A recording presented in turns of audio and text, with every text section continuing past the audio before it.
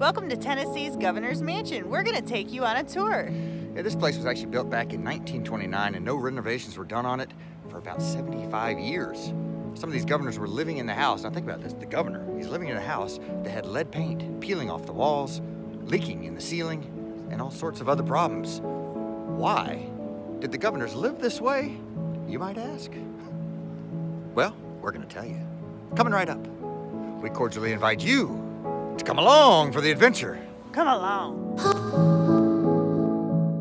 The Tennessee Governor's Mansion is all set up and decorated for Christmas 2019. The first tree you see when you walk in the front door is this one from Governor Bill Lee's family farm.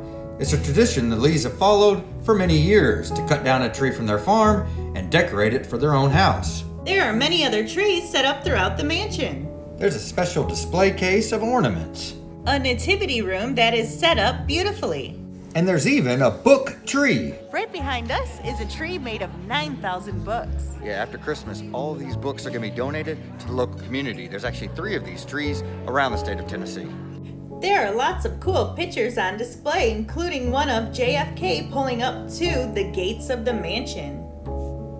And this one of a young Clinton family with Bill, Hillary, and Chelsea.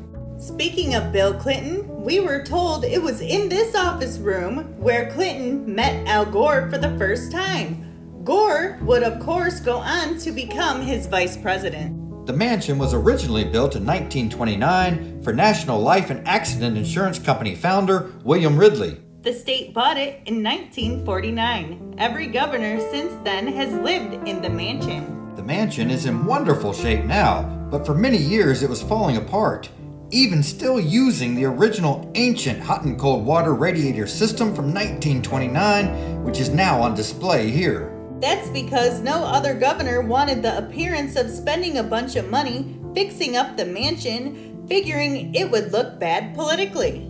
Until finally Governor Bredesen and his wife came up with renovation plans in 2005, which included a new conservation hall. We are now in the conservation hall. Underground, believe it or not. But actually, before this was built, they could only hold 22 people when they would have a fancy dinner here at the governor's house. So they would have to set up porta-johns and other things outside, tents, in order to have everybody seated at the dinner. That was the purpose of building this hall. Renovations were completed in 2010. It was a lot of fun checking out the governor's mansion. Be sure to hit the like button, smash the subscribe button, and ring the notification bell so you can come along with us on future adventures. Come along.